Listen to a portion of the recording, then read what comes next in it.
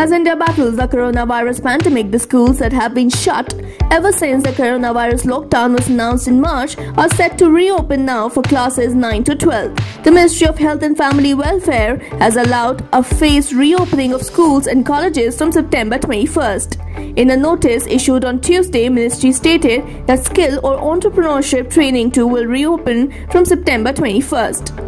Only schools outside the containment zones will be allowed to reopen. However, students, teachers and staff members living in containment zones will not be allowed to attend the school.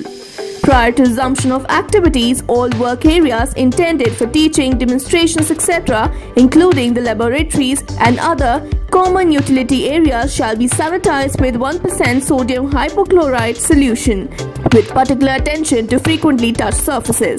Attendance for students will be voluntary and only to seek guidance from teachers. Online classes will continue. Those attending school will have to wear masks compulsorily.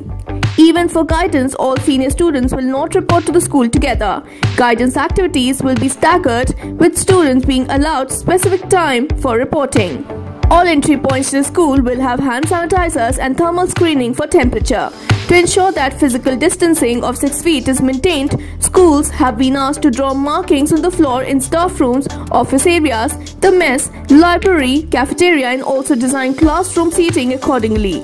Upon reopening, the morning assembly, sports, and any event or activity that could lead to crowding will not be allowed. Sharing of items such as class notes and stationery among students will also be prohibited.